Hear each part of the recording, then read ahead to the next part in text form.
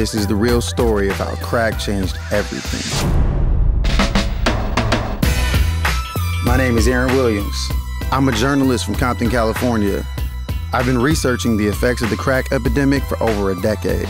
Crack is the processed version of the party drug cocaine in rock form. I did try it, and from that moment on, I was chasing the initial high. It goes directly to the pleasure center of your brain. There's just no escape from it once you're addicted. It was so profitable to sell crack.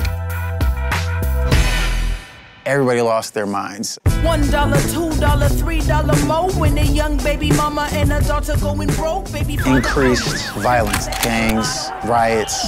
The Crips and the Bloods have swarmed eastward. The use of crack increasing quickly. Fearlessly setting up an open-air drug market. The reaction of mainstream America was, oh my God, we have to fix this immediately. They work every day to plot a new and better way to steal our children's lives.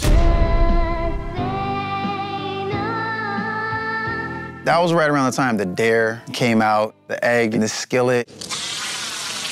This is your brain on drugs. Danger of crack. Thousands of dollars in cash and firearms. Enough is enough. Trying to fix things without knowing how they got broken in the first place is a great way to break them worse.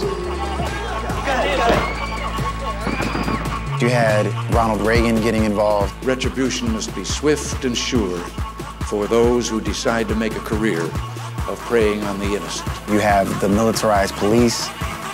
I've seen plenty of raids in my lifetime. If you ever seen the movie Straight Outta Compton where the tank rams in the door, that was right around the corner from my house. I remember thinking, that's a house. People live there. If you were caught with rock cocaine, they were getting these sentences for 25 years. You've got to have mandatory laws. You've got to show people if you arrest them, we're going to keep them. Handcuffs on her, get her out of here. People are going in at 20 and coming out at 45. How are you supposed to build a community that way?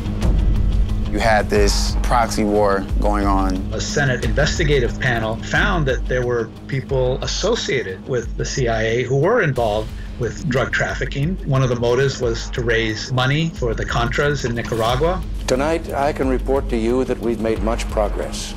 It's almost hard to comprehend what might have been if not for this crack scourge that raced through Los Angeles and other major cities.